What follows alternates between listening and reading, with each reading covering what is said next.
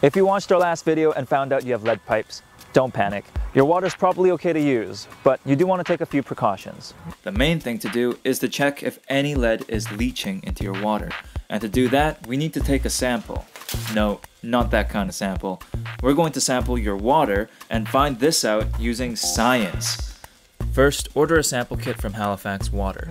You can call 902-420-9287 or email lead@halifaxwater.ca for this.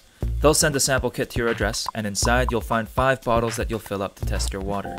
Before you collect your samples, do not use any water in your house for at least 6 hours. Halifax Water recommends passing this time by collecting the samples first thing in the morning or after you've come home from work, but we also recommend maybe a Lord of the Rings marathon or running 2 marathons to pass the time.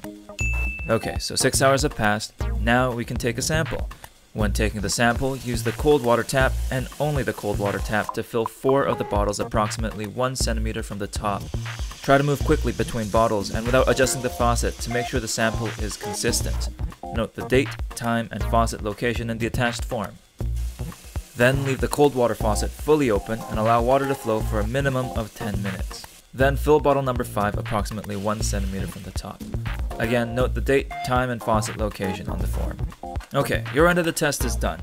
Contact the water quality inspector at Halifax Water at the number provided to pick up your sample. Place the sample bottles and the completed form in the sampling bag and leave the bag outside of your front door to be collected. To replace your lead pipes and take advantage of Halifax Water's assistance program, check out our last video.